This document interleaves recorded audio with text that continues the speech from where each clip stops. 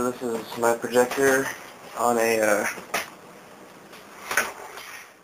70-inch screen, and I mean, it looks like it has a whole lot of vignetting, but it really doesn't in real life. I mean, that bottom right corner is pretty dim, but that's not due to, any defects in any of the parts. That's just my build quality was not 100%, so my light isn't perfectly smooth.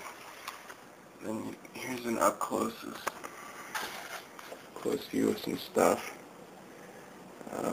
My camera can't focus that close, but I can see each individual pixel. They're in focus.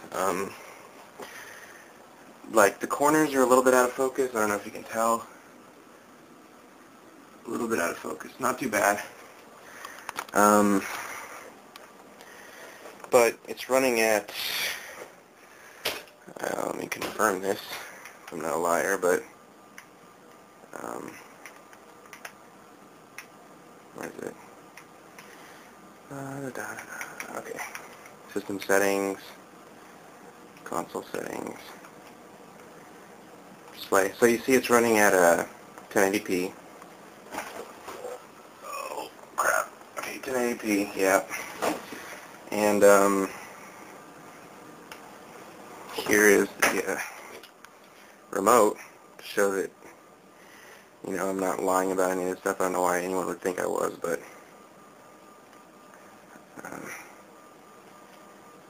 well, this really helps my case, huh?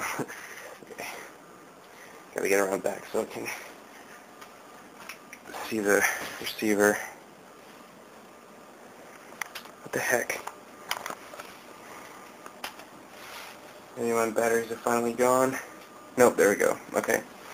So as you can see, it's very clear. You can read all that verbiage very well. Very sharp.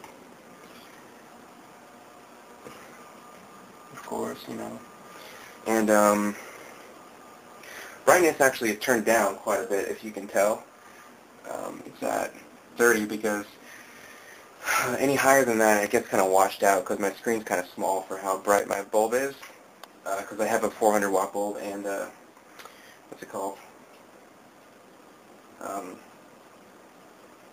Pro reflector, and so it has all the. It's set to image size 60 by 10, so it's stretching right now. But of course you can.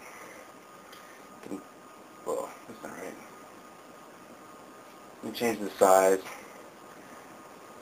and it changes, the stretching aspect ratio. So this is 1:1 right here, and it's got all the different inputs, analog,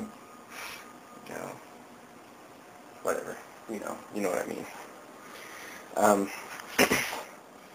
And so here's a booting game. I don't have it hooked up to sound right now because I just rearranged my room. But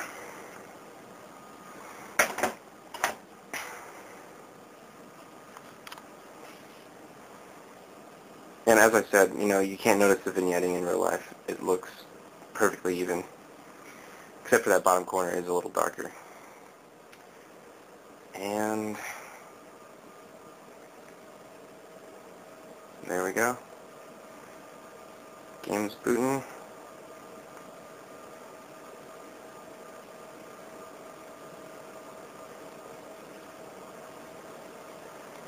You can see it's pretty even lighting, other than that bottom right corner is a little bit darker.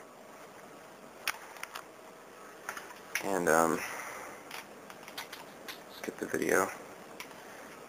Everything works. I hope you trust me. I don't have to hook up composite and crap to it, but it does all work. It doesn't have a TV tuner built in, but S-video, VGA, component, HDMI, all that stuff. And that's